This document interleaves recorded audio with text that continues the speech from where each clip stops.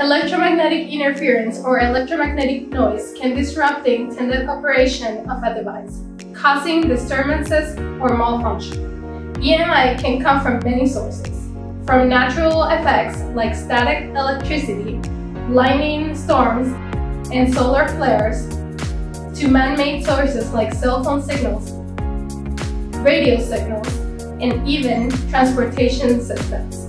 All of these potential sources of EMI can cause similar problems for electronic equipment, which is why EMI filters have become a staple of the electrical and electronic industry.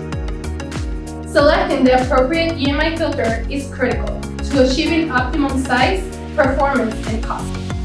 Different types of EMI filters provide different levels of suppression and have different characteristics. What works for one system might not work well in another. For this reason, it is essential to understand the considerations when selecting an EMI filter. The first step in selecting the right EMI filter for your application is reviewing the specifications and system requirements. These include electrical and operating requirements for your system. The crucial items in this category include rated voltage, rated current, ambient and operating temperature, leakage current, power system, number of stages, and high pop voltage. Rated voltage refers to the maximum line voltage the filter is designed to handle. Most single-phase EMI filters are rated to 250 VAC and will work at any AC voltage below that. But some standard single filters are available with 277, 300 VAC ratings for higher voltage applications. Three-phase filters are rated to 480 VAC. Similarly, some three-phase EMI filters can also be available up to 600 VAC and the DC filters up to 600 to 1200 VDC. Filters can handle short-term voltage spikes, but consistently exceeding the rated voltage can result in severe damage to the capacitors inside the filter. Rated current is the maximum steady-state current that the EMI filter is designed to carry without exceeding the safe temperature range. The rated current of the selected filter should be equal to or higher than the maximum steady-state input current the device will draw when powered. Filters can handle higher inrush current, but if the rated current is exceeded for longer durations, the filter can fail. Ambient temperature is the highest temperature at which a filter is designed to carry its full rated current. Most filters are ambient rated for 40 or 50 degrees Celsius. In some cases, the ambient temperature can be higher, such as 65, 70, or 75 degrees Celsius. If the actual temperature exceeds the ambient temperature of the filter, the current must be derated. Operating temperature is the temperature range in which the filter can be safely operated.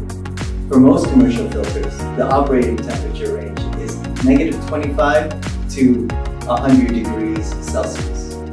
For military applications, this can be -40 to 100 degrees Celsius.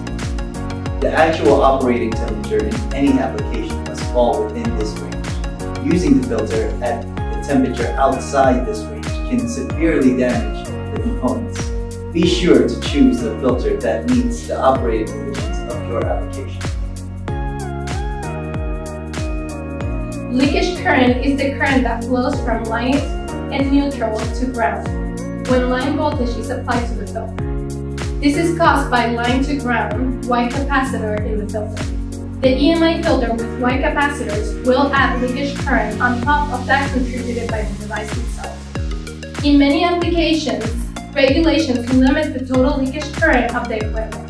Be sure to take this into account to avoid compliance problems with safety standards, including EN 60950-1 for information technology equipment, IEC 6601 for medical equipment, and EN 55014 for appliances.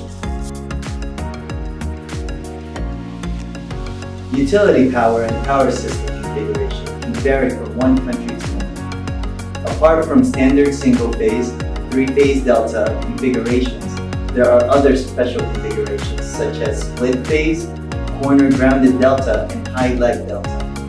There are many more configurations too. EMI filters are typically designed for single-phase, three-phase delta, three-phase Y, and DC circuits, but these can be used in other configurations with proper selection or slight modifications. The input power type must be identified and a matching filter must be selected. For special configurations, contact a filter specialist for recommendations on standard filter options that can work on those and still meet the requirements.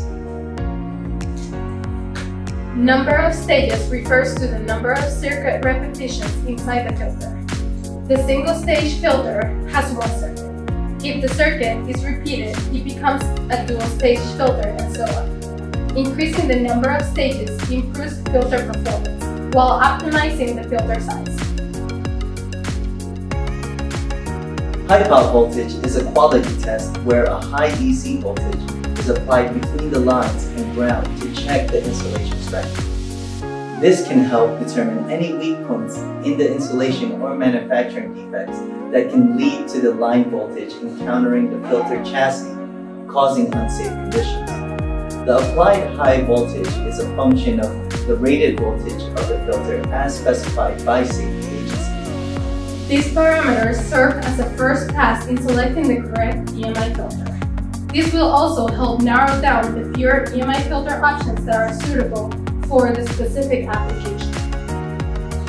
Astrodyne TDI provides durable and dependable EMI filters for a variety of applications.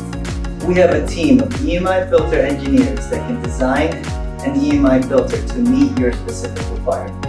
For more information, contact us at www.astrodynetdi.com.